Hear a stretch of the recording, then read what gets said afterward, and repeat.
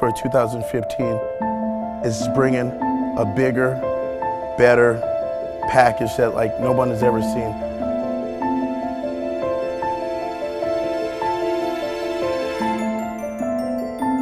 I am GAINZZZ, one of the top NPC bodybuilders that'll be at USA's this coming 2015. Last year, San Jose show, it was Muscle Evolution.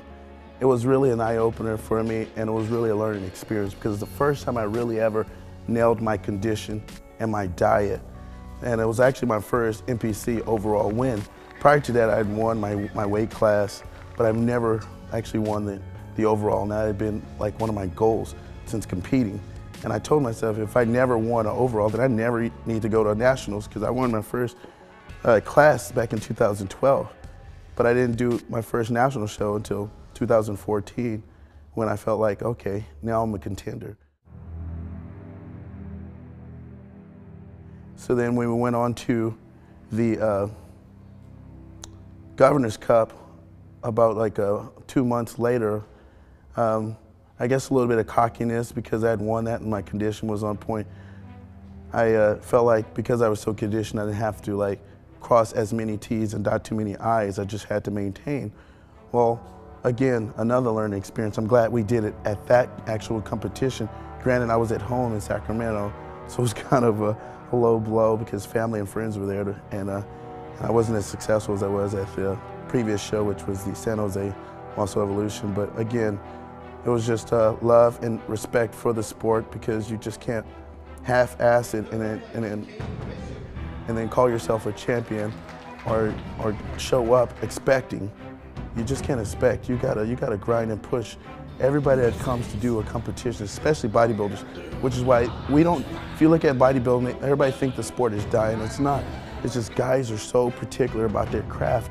So it's not that many guys that do shows back to back because that one show or that 2 or 3 shows they want to do, they want to make sure they bring their best. So they're killing themselves in the gym. There's no way you can kill yourself every week and do a show every weekend and just bring the best. It's just not fair to your body, number one.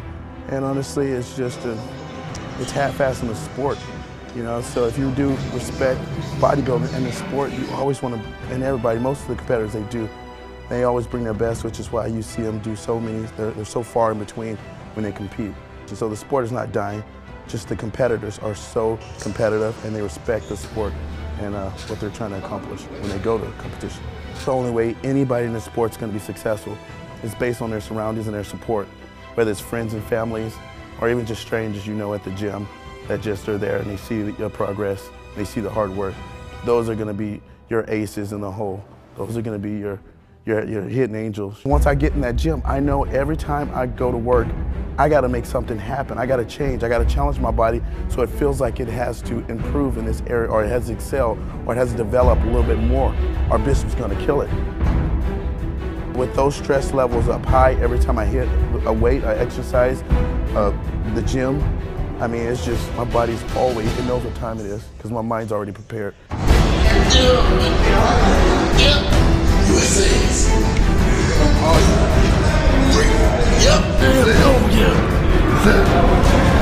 Our focus this year is to go to USA's in the heavyweight class.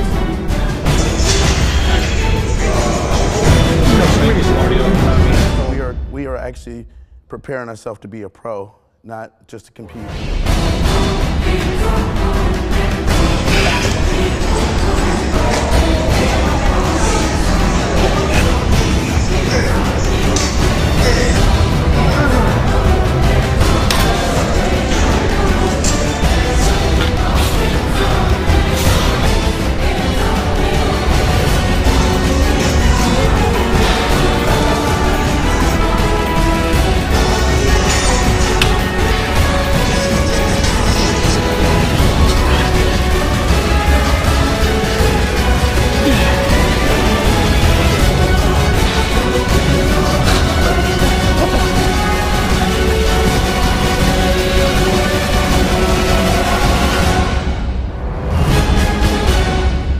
Have to be there and watch it because it's going to be something beautiful. It's going to be something amazing.